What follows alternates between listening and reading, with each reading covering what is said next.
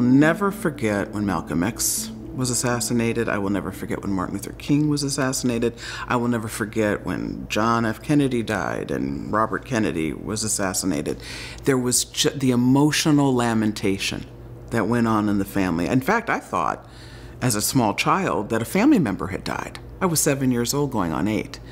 So as a child, you know, I'm remembering it more from the emotional impact of it all. I remember the bombing of the church where little girls a little bit older than I were killed.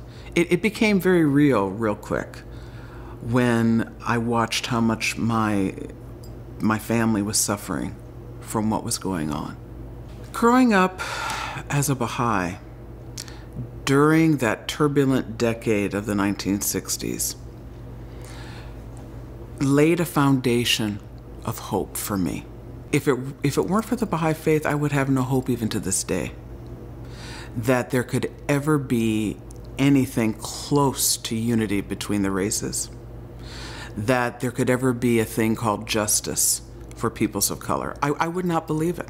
I have no evidence that long-lasting change would ever happen if I didn't have Baha'u'llah's teachings on the subject. And so the way in which I experienced just a glimmer of hope realized as a child was the fact that I was able to be involved in a lot of interracial meetings. Whites and blacks together. That was the other side of my childhood. The integrated nature of everything. Were the people perfect? No. Did they get it right all the time? No. But that was in sharp contrast to the backdrop of chaos and racist behavior that surrounded me everywhere, including my school. My elementary school was the worst. Every single day, I heard the N-word. Every single day, somebody black was called the N-word.